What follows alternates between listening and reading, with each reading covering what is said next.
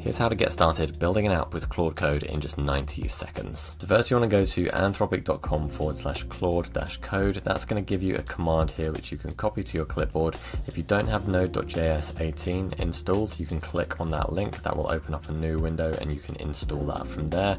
Otherwise, copy this to your clipboard and then go to cursor.com, download Cursor. Once you've got Cursor downloaded, you then want to open Cursor on your machine, go to open project and then create a new folder. I'm just going to call this one test. Create that folder, click open, and this is your project in Cursor. This is where all of your code is going to be stored. You then just go up to the top here and click new terminal, paste that command in to your terminal. That is going to install Claude Code and not give you a bunch of errors that it's got here. I've already installed it, so that's why I'm getting all of these errors.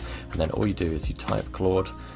That will run Claude in this folder. You then go shift+tab to turn it into plan mode, and so you can see there it's got plan mode on. You then type the type of the app that you want to build, so create a plan for a web app that turns news sources into podcasts. Tell it what technology you want to use, so I want to use Supabase for my database, and Clerk for login, and 11 Labs for the audio creation, and then press enter. Claude will go away and create a plan for you to build that web app. It will build that web app in this folder in Cursor, and that is how to get started with Claude Code in just 90 seconds.